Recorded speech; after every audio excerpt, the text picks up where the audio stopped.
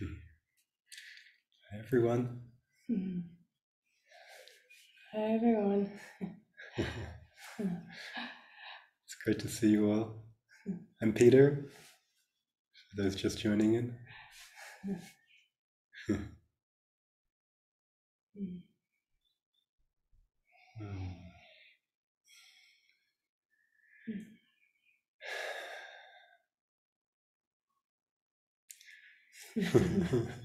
Feels good to be here. This is the first time Peter and I actually do a session together for the online retreat, so it feels actually really beautiful, like a way for us to extend. So really happy to be here, and yeah, most of your faces I'm kind of familiar with, but there's some new faces too, and so welcome everybody. Yeah.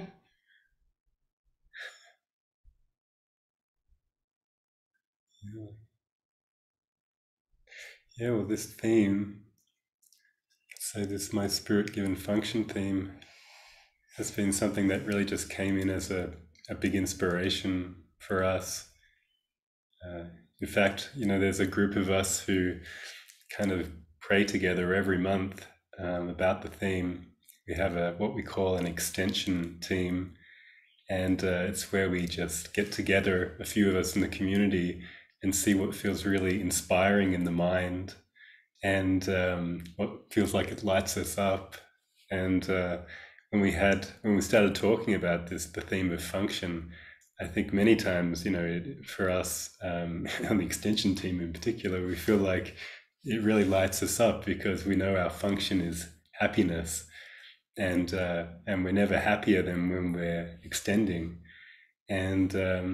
And so we thought, oh yeah, that's a great reminder that we could have for ourselves through the month. It's just, how can I stay consistently happy?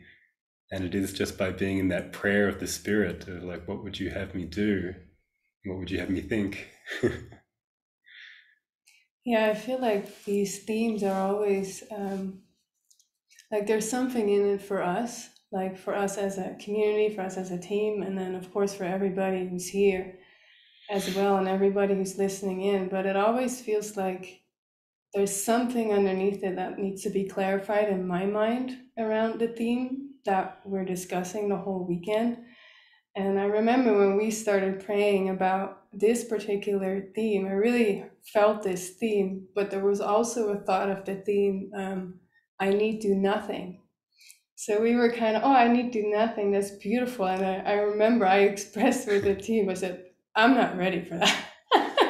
It's like, I don't know, my mind is like, I feel like so, like a lot of activation, like there's a lot of activities that we have in the community. And I could relate initially more to my spirit given function. So, oh, I can actually relate more to that than I need do nothing. Although I need do nothing has nothing to do with you're not doing anything, but it's about basically what I feel right now. It's like it all comes down to the same theme, actually. So it didn't really matter whether we would have called this I need do nothing or my spirit given function, but it only kind of came through for me. Last Wednesday, we had our extension team call, and we were just sharing about okay, we're going to take this session and just be in prayer. What is it for us, this theme?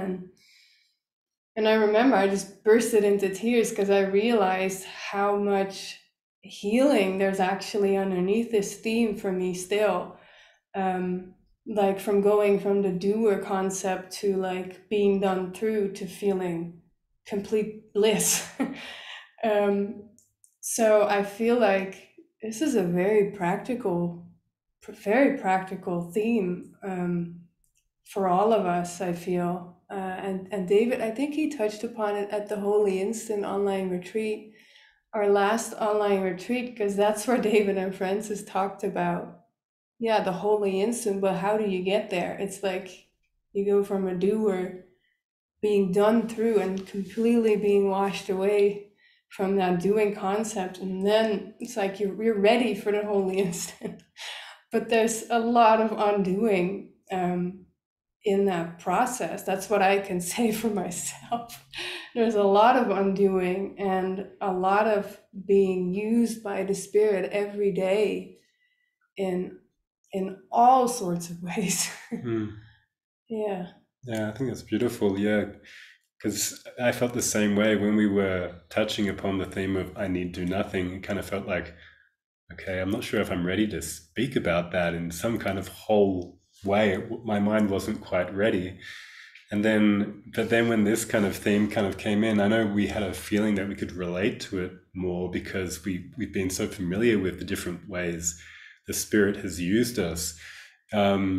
But yeah, somehow they're kind of like they're merged more into the same thing now. And it's been kind of an interesting week too, because, we had like COVID symptoms and things happening in the house starting like a week back. And some of this has kind of caused us to go very quiet and be very still. And so it's been like an opportunity to actually go from the busyness into like, okay, now I'm just being given this opportunity just to do nothing with the body, it seems like. And can my mind find the same peace in just, accepting my spirit given function is actually healing. And it's not really about what the body is doing, but where is my mind aligned? What am I aligned in the spirit's guidance in the moment, which can be for me just to be totally still for a while, or it can look like I'm moving. So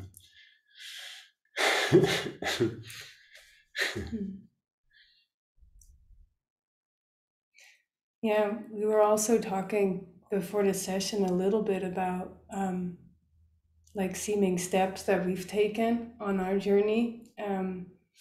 Because, yeah, when Francis was sharing today, and every time David shares the word joy, like in my mind, like it just resonates inside, like joy. It's like, yes, there's something inside that just kind of, it starts to ignite something, and I can relate, like, yes, joy, that's what I want. And yeah, thinking back of like, I think I've been here now for 4 years.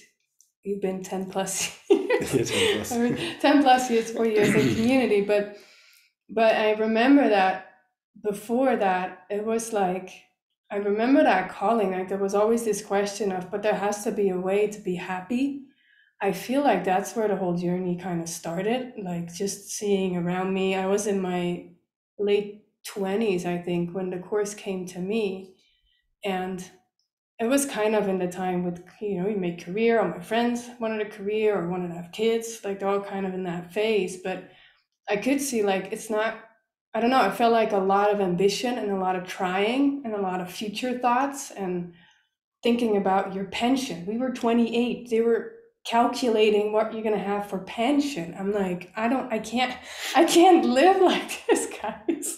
I just thought it was too abstract actually for me. Like I can't live like that for 35 years for some kind of future, something that might be there, but I'm not sure. There's no guarantee whatsoever that it will be there. And I don't know, like it just felt like the steps that we've taken from that moment on of like, yeah, I want happiness. Now what? Okay, the course is coming to my life. Okay, wow, this is deep. Okay, how do I do this? Okay, David Hoffmeister shows up on YouTube. Okay, Living Miracles Community shows up on YouTube. Okay, I can listen to those who have taken these steps. And yeah, I don't know, we were just kind of talking about the steps that kind of came in for us, like just with the prayer of like, okay, Spirit, I want something new. I want something alive. I want something happy, like truly happy, and really living in the moment. Like if you're telling, this is your promise to me, now show me how do I do that? And yeah, we were talking a little bit, like we both had, before we came to community, there were some steps with like jobs that were so given. Like I was in, actually when I graduated in a time that the whole market went flat. There were like no jobs for me. I was like, I thought it was like a blessing in disguise, really, because I was about to go into career mode and I couldn't, seemingly. There weren't a lot of jobs. So I went into kindergarten which I thought was like a temporary, sweet little job. And I stayed there for 5 years. And it completely blew open my heart, like working with kids, with babies, with toddlers. That was like a constant reminder of living in the present. Like, that's all they do.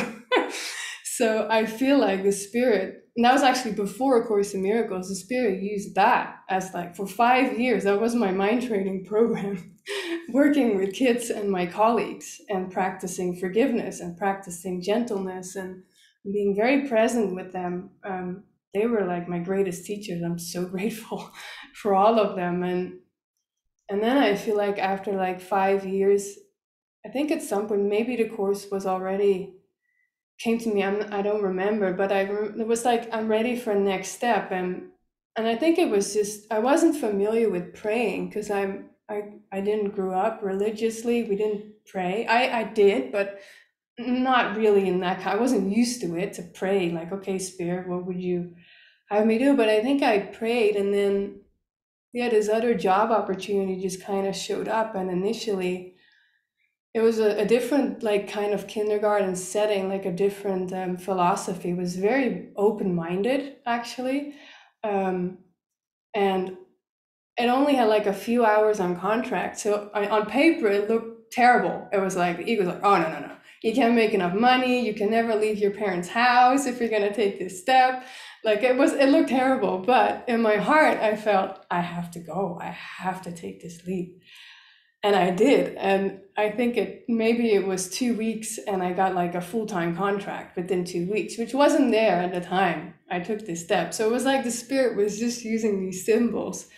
And it happened a couple times actually. I was there for like 1.5 years, and then I felt again like, okay, there's something calling me. There's some expansion I feel called into. And then this other job came through, which was kind of my dream job at the time, with horses and kids, and it was like my fantasy job. And I was then really practicing the course, and again, it looked terrible. I don't think even I had any hours on paper, but I felt I have to do this. This feels most expansive for me right now, for my mind. And I did. I took the leap. And again, within a month, I had like 32 hours on contract. I could I could actually leave the house. Like I could do things that I wanted to do. I could continue joining online retreats. Like, I had the funds to do things that I felt I needed to do for me. And yeah, it just feels like the Spirit has always been like so gracious, like, but it wasn't always obvious to me. When the step would be right in front of my nose, I could feel it. I could feel like, yes, but it doesn't look maybe the way I think it should look, like with the security or safety of the world. But it worked out, like every time it just worked out. And even all the way through right before I came to Utah in 2018, my last job, I had like I needed something temporary, which was like 9 months. And I had the exact amount I needed for going to Utah and a little bit of extra. And it just all felt like a perfect fit. Like I can't even describe it differently. Like it just felt so perfect. And I feel, especially now looking back, I see even more synchronicities and things of like, wow, that was already laid out. Like the path was already laid out. I didn't know. But yeah, it was kind of just being shown to me in every moment. And I feel like it's all for happiness. Like it was all to expand my mind out of this small town girl concept I had about myself. So yeah, I just feel like the Spirit just uses absolutely everything. So yeah, a little bit of a backstory. Yeah, I think like David and Francis did mention how, Spirit can use the skills that, we've developed along the way. Excuse me.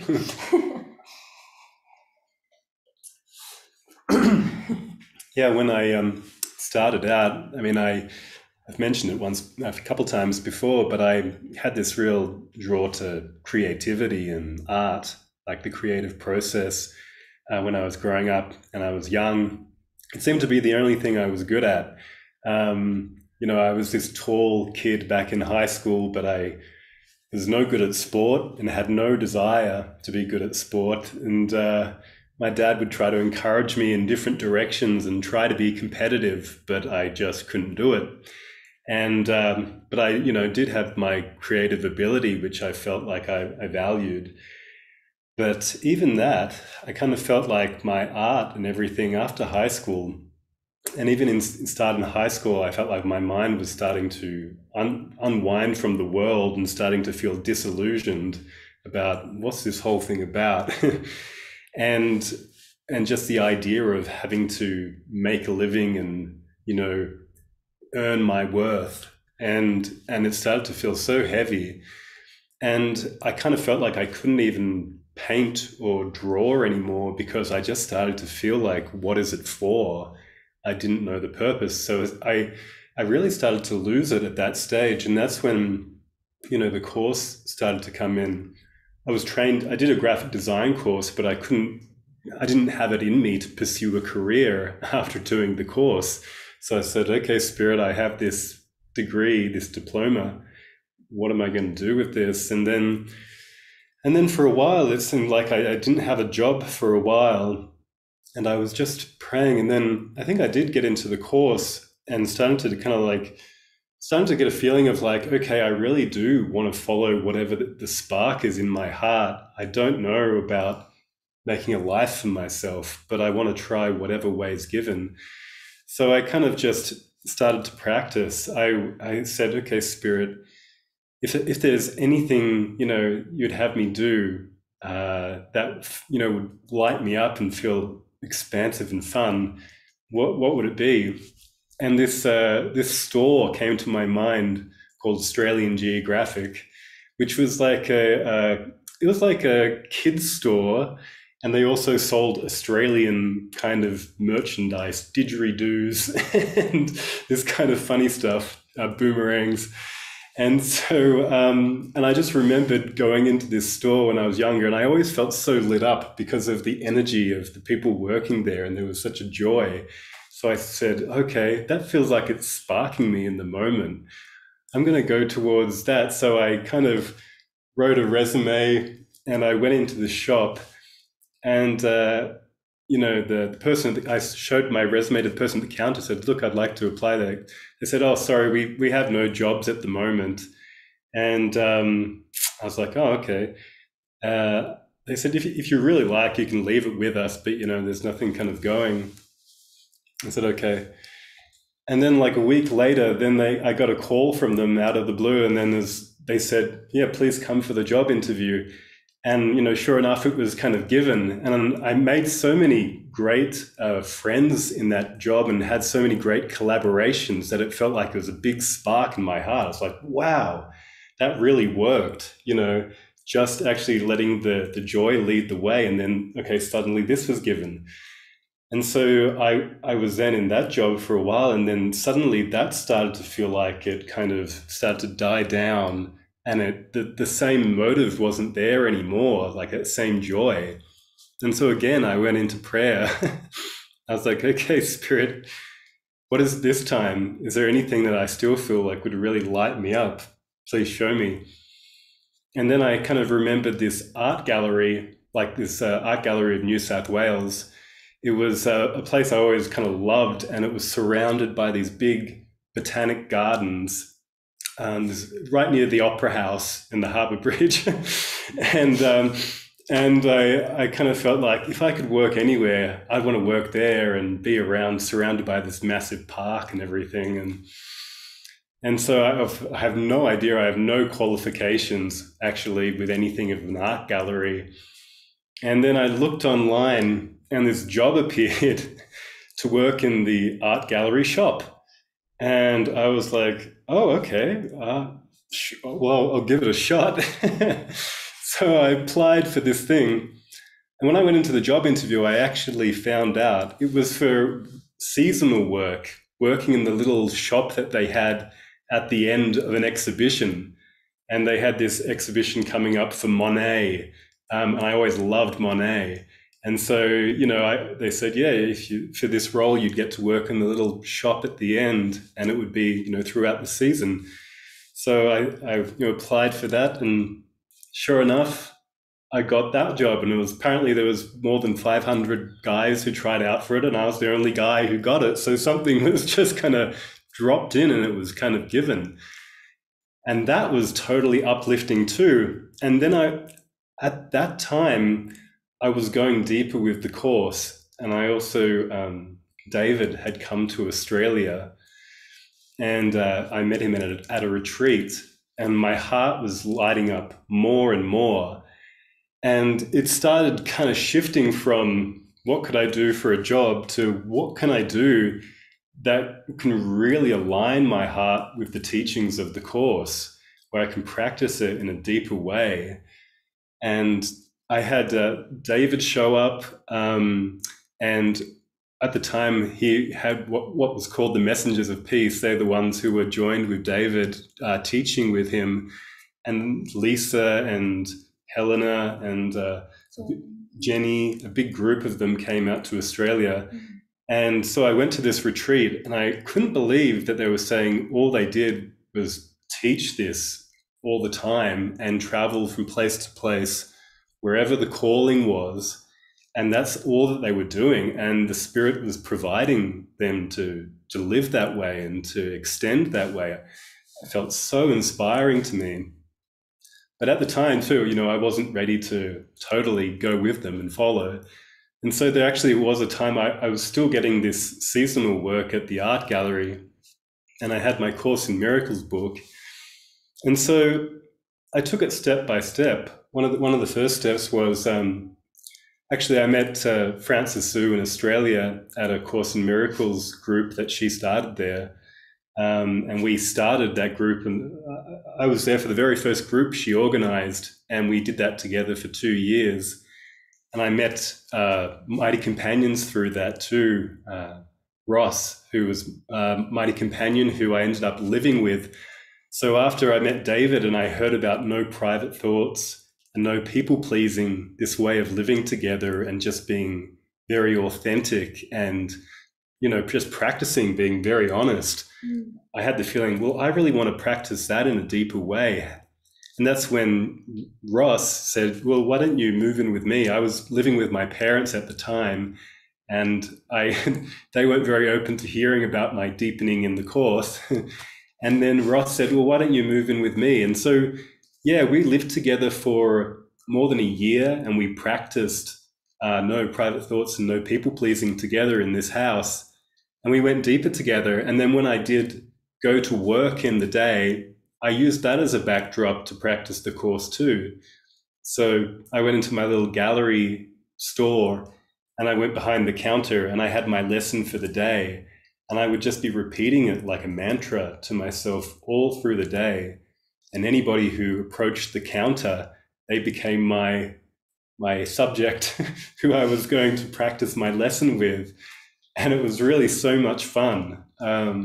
Because I remembered sometimes I even had these figures who would come and be disappointed with something in the store, and they would start yelling at all the employees in the store. And all these employees around me, they were kind of like looking very concerned and trying to say the right thing. And I was just smiling and kind of like smiling happily at the person who was kind of complaining. And they couldn't even direct their anger at me because it was just bouncing off. So they became these really rich experiences for me to practice the course and go deeper. Yeah.